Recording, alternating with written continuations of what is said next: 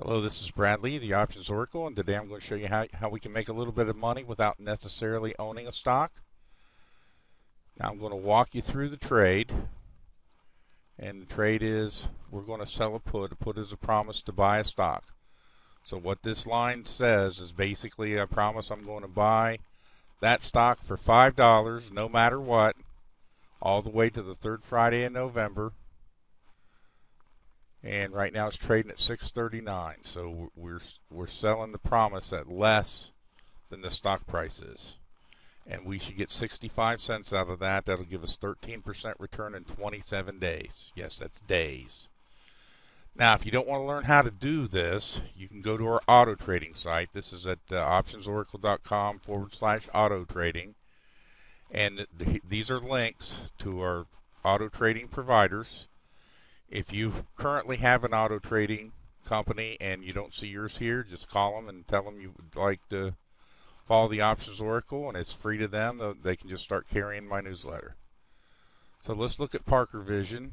It's traded at 639. It went up almost $1 Friday, and the reason it went up is because we scroll down here and we see they just won in court against Qualcomm, and that's going to be like $500 million a year. Free money to them. I don't like patent trolls, but I'm not sure this is a patent troll company. So we look at our charts and we see when they got you can see right when they got the jury decision. We look at our fundamentals. It's a fundamentally strong company. So we're going in at 5. It hasn't set a ceiling or a floor yet, but 5 is a good price for this stock. So I'd be real happy to get it at 5. And so let's go through the trade. So first we look up our chain, and you can hit any chain. And when that comes up, you just put in the symbol, PRKR. And we go down here.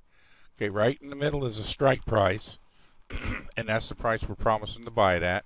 Here's the price it's selling for. Here's how many days are in that promise.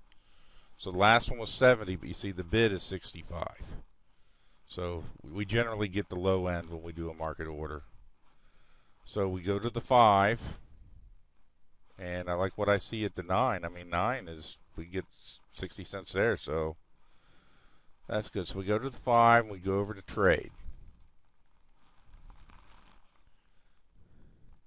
And when we do that, it fills all this in for us. Okay, we always want to sell to open. It defaults at buy to open. That's because the powers that be want you buying these options, and I want you selling them. More money in it. Okay, we're going to do 10 on this because at $5, it's $500 per. So doing 10 of these contracts is only going to tie up $5,000.